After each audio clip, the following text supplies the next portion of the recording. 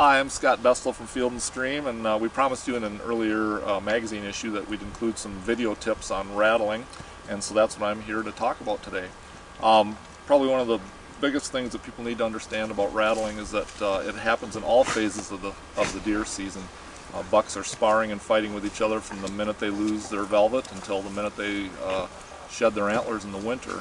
And I've rattled up bucks in every month of the season, and I've witnessed sparring and fighting in all months.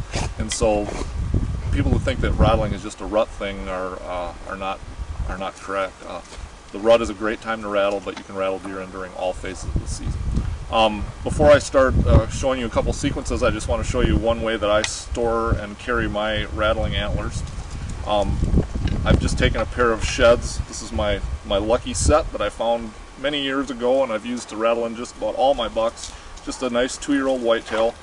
And I used a tip from a friend that I have who showed me to just drill a hole in the base of each antler about half an inch in, and then you just go to a hardware store and buy a set of eye screws which look like that. And then you can, once your holes are drilled, you just screw the eye screw into your pre-hole drill in the antler. And then I take a bungee cord, again available at most hardware stores, and lay them in the eye screws and then just pinch the eye screw shut. Then you've got a handy method for keeping your rattling antlers together. And it's also very easy to, I just sling them around my waist, take the bungee cord and hook them together, and then I can pull my antlers on either side of my hips, and I can transport them through the woods real easily, not make a lot of noise. You can also strap them to a backpack. So anyway, that's one of my tips for the day.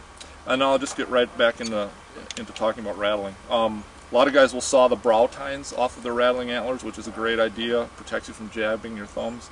I'm just afraid to mess with these. They've got too much mojo and karma, so I'm not going to saw anything. But I'm just careful, keep my fingers ahead of the brow tines there, so I don't jab myself.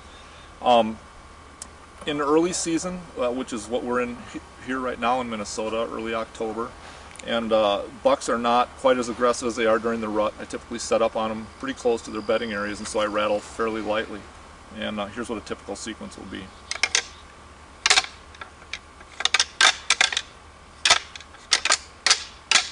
I'll just tickle the brow tines together a little,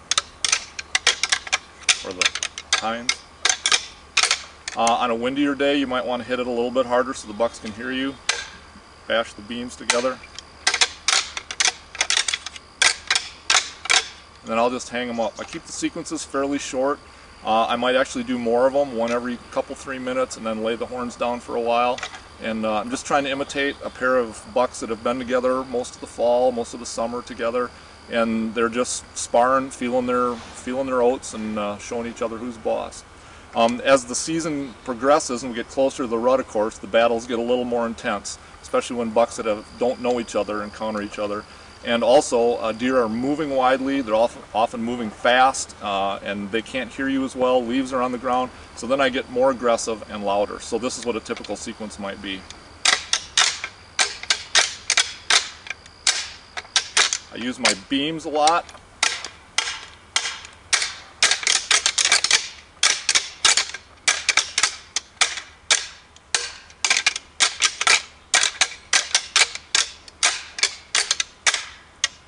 And then I'll hang the antlers up for a while, and I'll do that about every 20 minutes.